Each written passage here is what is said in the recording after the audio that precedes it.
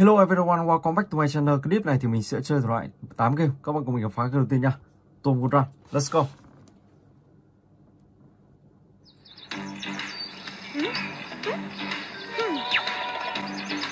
Rồi, ok.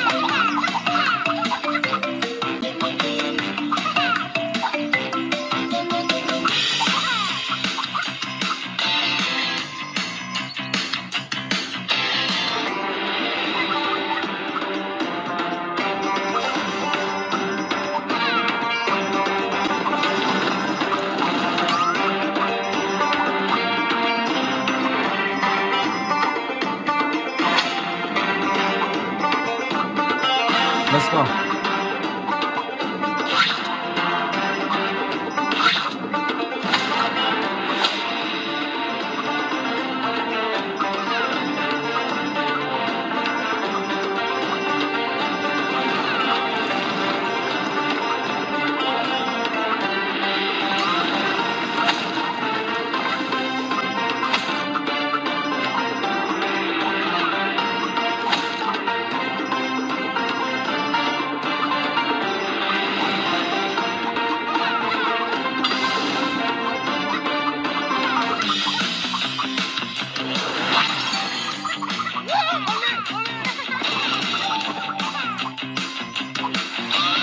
Nó không biết là cái gì.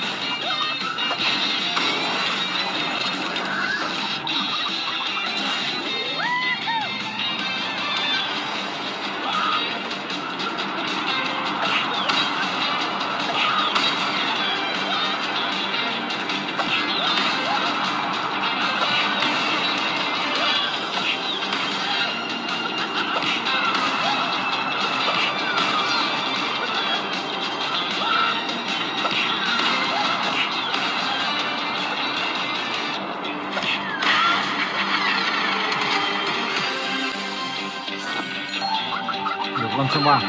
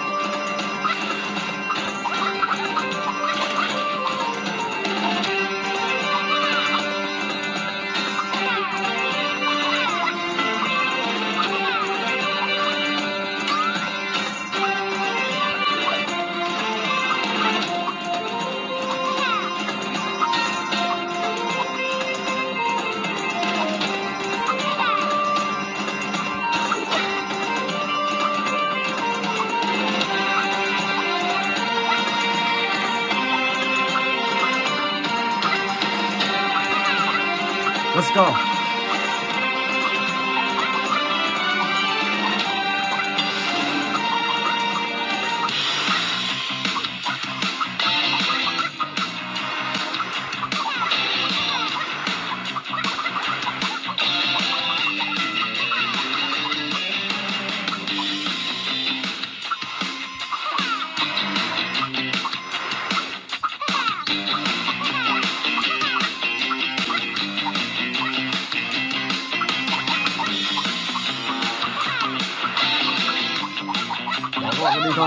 Và cứ chạy thôi.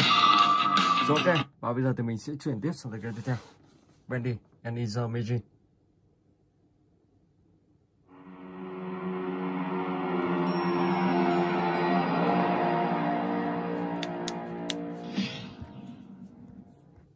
New game, yes, ok.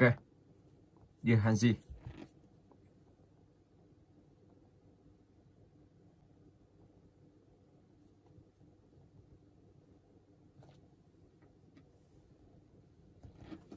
Chapter 1, Moving Picture.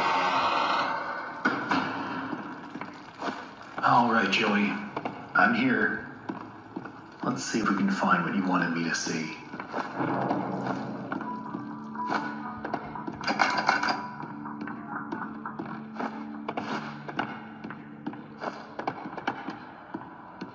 This lift could use a few dry cells. Ok, hai cô pin. Lắp vào đây nào. Let's go, khởi động máy thôi.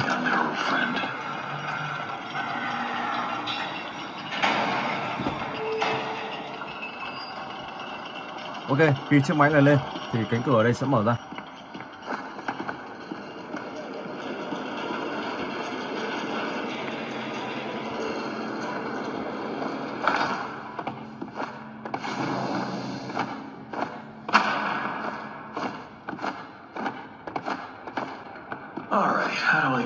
Rồi các bạn vào đây thì các bạn sẽ được nhận nhiệm vụ, đó là các bạn phải tìm 6 món đồ ở trên bức tranh này.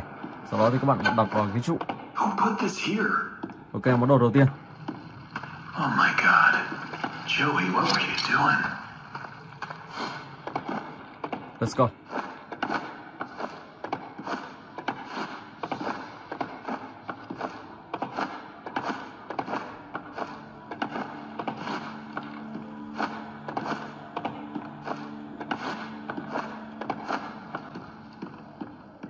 Món đồ thứ hai.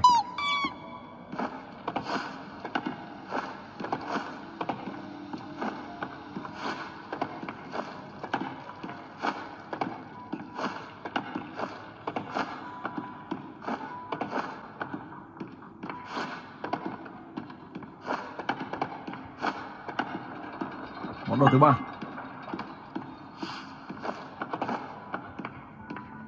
Và món đồ thứ tư ở trong này.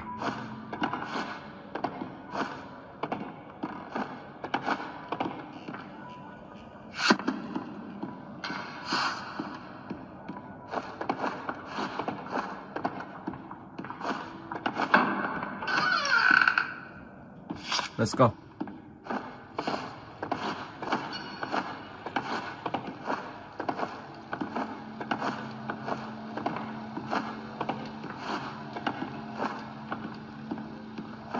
Looks like they knocked out a wall or two after I left. Guess it took a few people to replace me. Ok, đây là món đồ cuối cùng. Đã đủ 6 món đồ. Okay, that's all of them.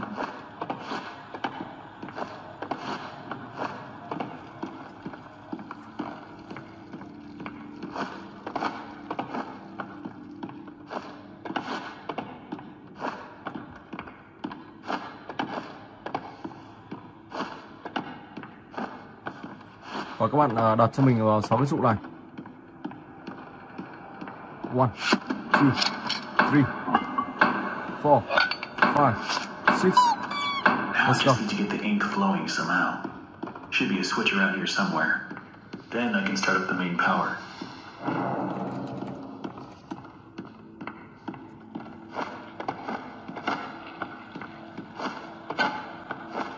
Wow, Bendy đang nhìn mình. Đi vào sâu trong đây xem. Cỗ máy ở đây đã hoạt động rồi. Xoay vòng ở đây nào. Okay.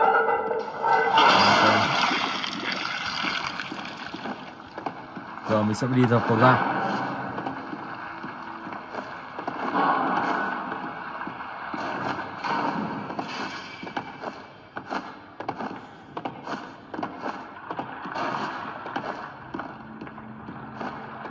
Ready, đã sẵn sàng.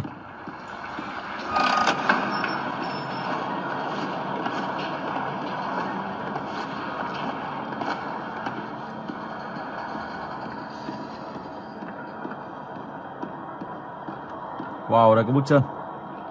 Bước chân đột nhập vào trong này. Không mở được cánh cửa ra. Oh my god.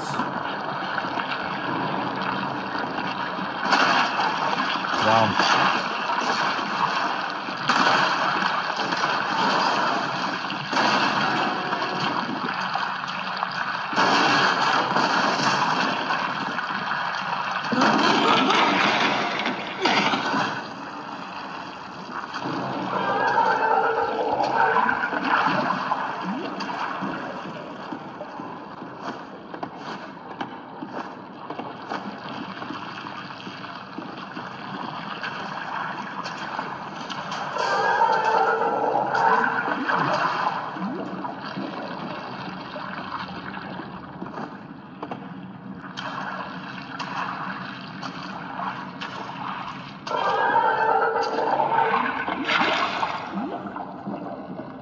Let's go. This will definitely come in handy.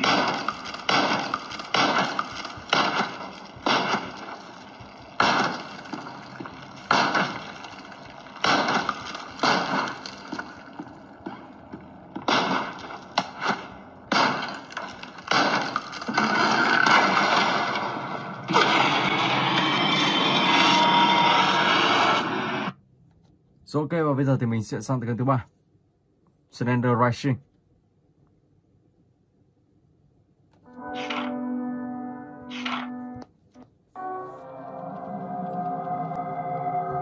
Ok, và tựa game Slender Rising này các bạn phải đi xung quanh cái map bản đồ này và các bạn sẽ truy tìm 7 bức hình.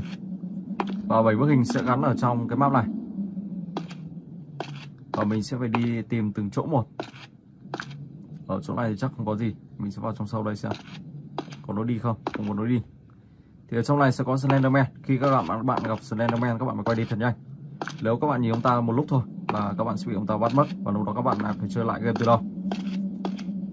Rồi đi sâu tiếp vào đây xem thế nào.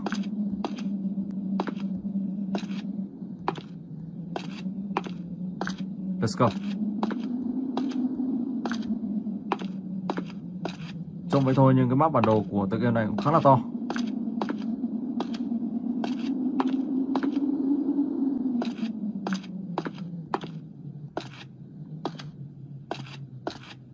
Vẫn không có gì ở chỗ này.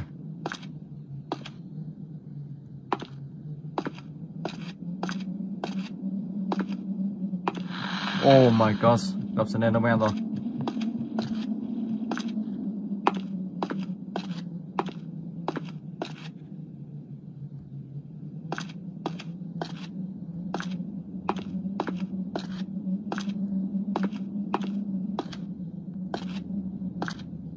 Đây rồi, bức hình đầu tiên.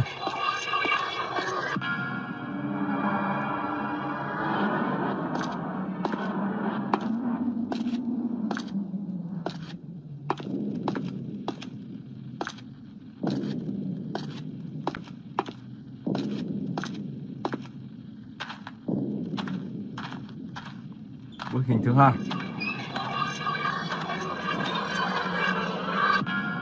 Đó, các bạn cứ đi xung quanh và tìm tất cả là 7 bức hình là các bạn sẽ thoát ra khỏi nơi này, thoát ra khỏi ông Slenderman. Ông ta đang xuất hiện ở đây. Chuồn nhanh chỗ này thôi.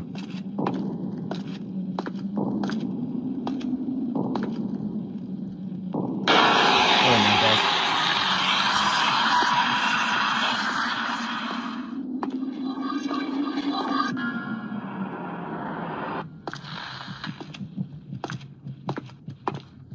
Chuồn thật nhanh, không ông ta sẽ bắt các bạn mất. Oh my god. Ông ta xuất hiện liên tục.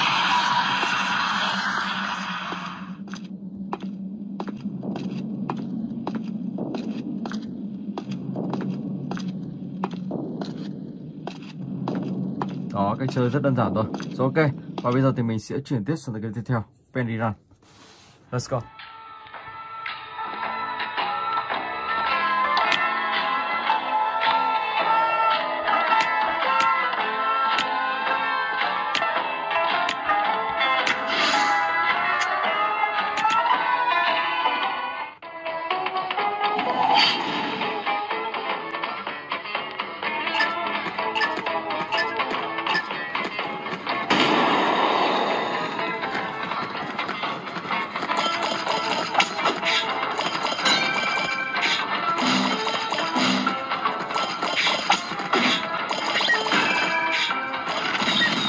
game chạy ngược rất là hay và hot trong những tháng vừa qua.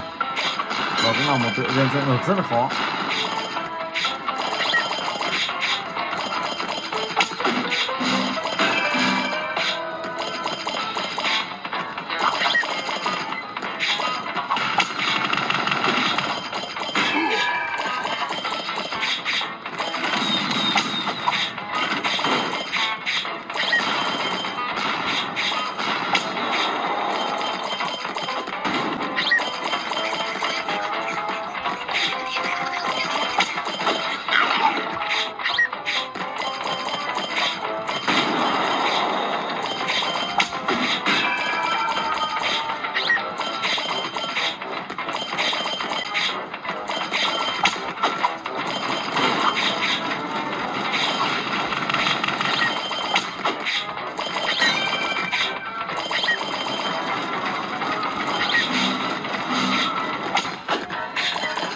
Let's go.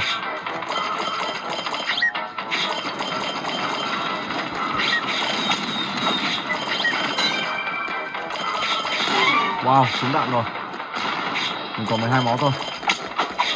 Một lần trúng đạn mình mất 4 máu. Wow. Rất là chát luôn.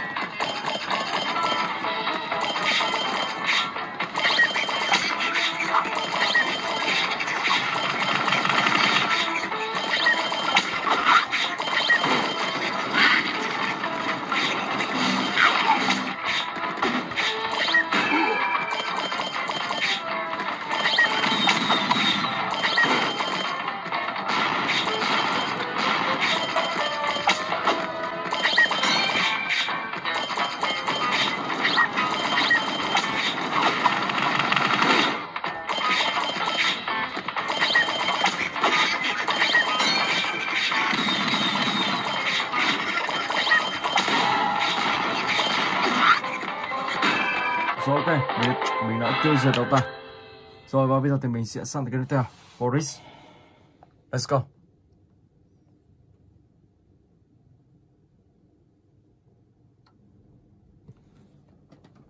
Play. Tựa game này thì loát chậm hơn tựa game Bendy. Ở đây là cùng một hãng cả, nhưng mà tựa game này có vẻ là nặng hơn cho nên mình thấy nó loát rất là chậm. Chapter 1. Rồi ok.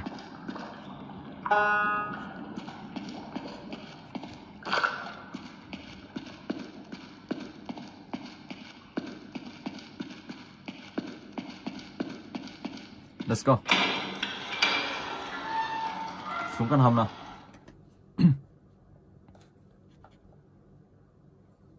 One đây. Món đồ đầu tiên.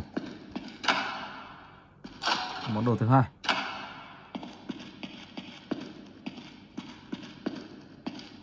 Đây như là nước để các bạn uống, không bạn? Nơi trốn à?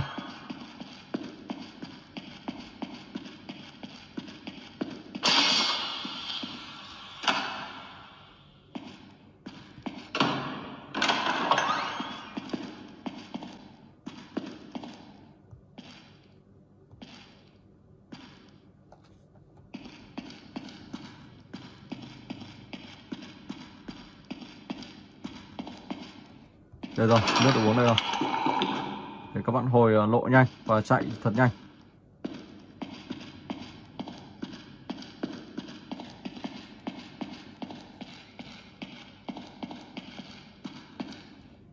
Món đồ thứ tư.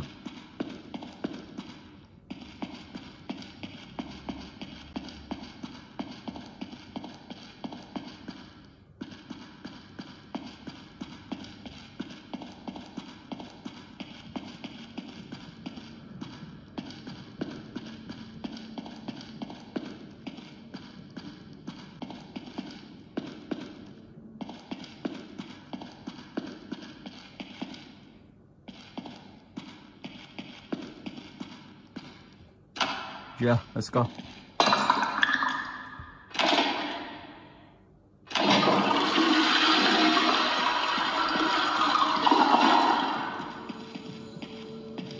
Chết rồi, không còn cái chạy rồi. Ở đây có một con quái vật Bendy. Wow, nó bắt mình rồi. Oh my god. Rồi ok, và bây giờ thì mình sẽ sang tới cái tiếp theo. Inside. Ở đây đi inside.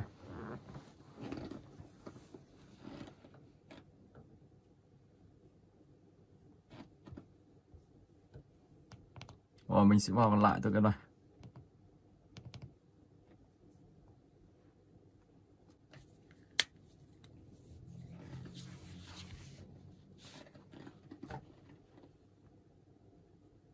Let's go.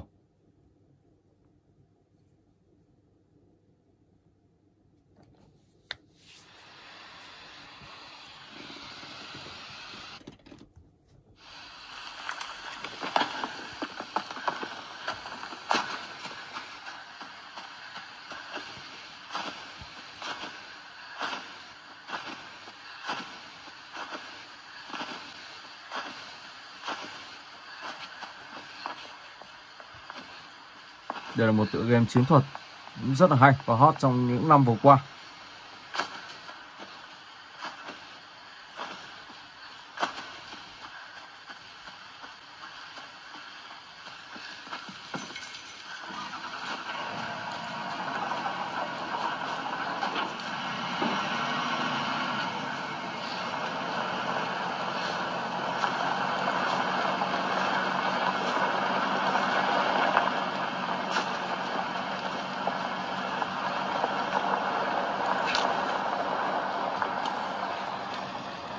Ok, nếu vừa rồi các bạn ra đây mà anh chàng này nhìn thấy thì các bạn sẽ bị anh ta bắn chết ngay. Cho nên các bạn phải cẩn thận. Rồi, let's go.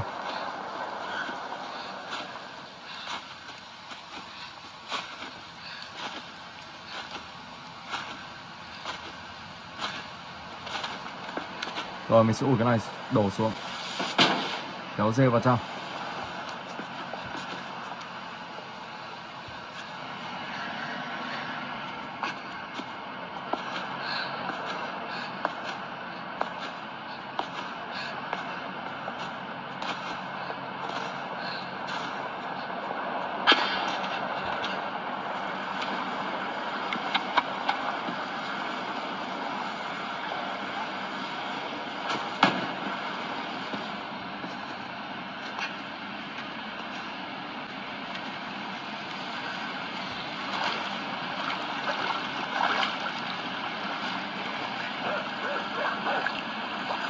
Wow, chó anh em mình.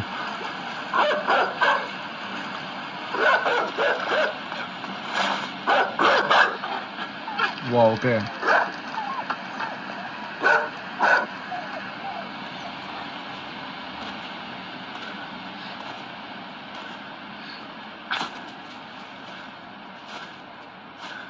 cái tựa game như thế này thì các bạn phải vừa tính toán vừa chơi thật là nhanh.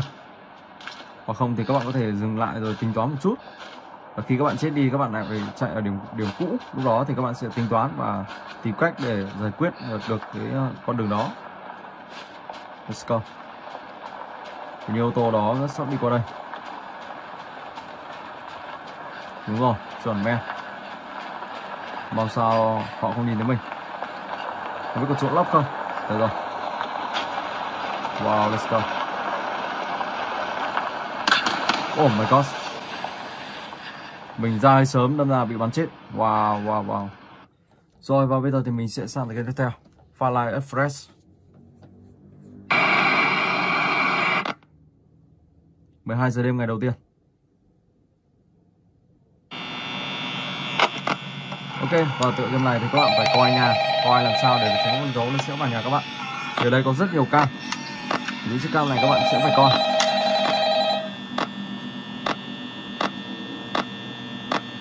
Firelight Express này thì tất cả có 4 phần. Phần 1, phần 2, phần 3, phần 4. Rồi mình sẽ đóng những cánh cửa đây. Tránh gấu vào nhà. Đó, sau đó các bạn sẽ phải coi. Coi những chiếc cam này làm sao để con gấu nó sẽ không vào nhà các bạn. Và các bạn phải quay đi thật nhanh. Bạn nên nhớ thì ở đây thì phần trăm của pin nó sẽ chạy liên tục.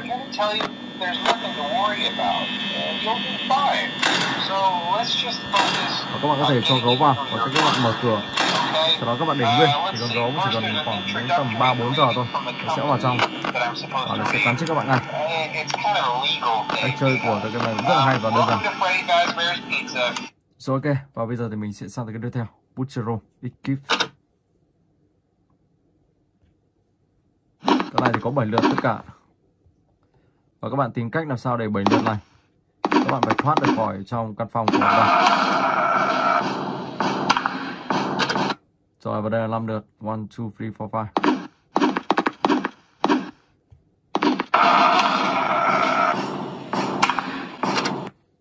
Bảy lượt tiếp à? 1, 2, 3, 4, 5. Ok. Tiếp tục nào, 6 lượt. 1, 2, 3, 4, 5. 1, 2, 3, 4, 5, 6. Wow, 17 lượt tất cả. Vậy thì mình sẽ phải đi đường này. Rồi ok.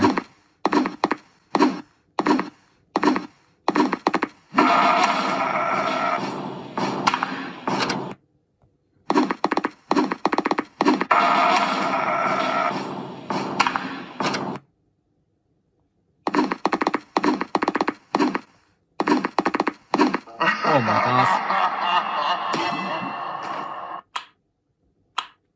Rồi ok, mình xin phép dừng clip tại đây. Hẹn gặp lại các bạn trong clip tiếp theo.